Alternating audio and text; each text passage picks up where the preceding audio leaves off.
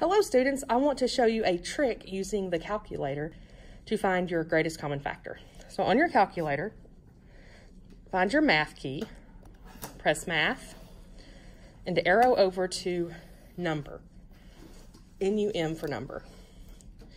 Then scroll down to number 9, or you could just hit 9. That says GCD. That means greatest common divisor. Same thing as the greatest common factor. If you hit enter, puts a parentheses. Now you want to tell it which two numbers you want to find the greatest common factor. For example, if I wanted to find the greatest common factor of 3,000, I type in 3,000, hit the comma, which is right above the 7, and then type another number. I don't know, 85, 9, 7, 4, 2, 3, 6, 8. It's a huge number. I'm just, to show you. Hit enter. The greatest common factor of those two numbers is 8. Now let's say you have 3 numbers, okay? Let's try it again with 3 numbers.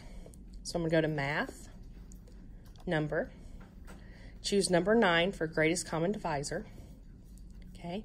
Pick the first 2 numbers first. Let's say I wanna know the greatest common factor between 3 and 9, which I should be able to do in my head. Let's say there's another number, let's say 15. I'm going to find the greatest common factor between 3 and 9 first, hit enter. And then I'm going to go do the process again. And this time I'm going to use 3, which is what it gave me before, the 3 right there. Use my comma, and I'm going to put 15.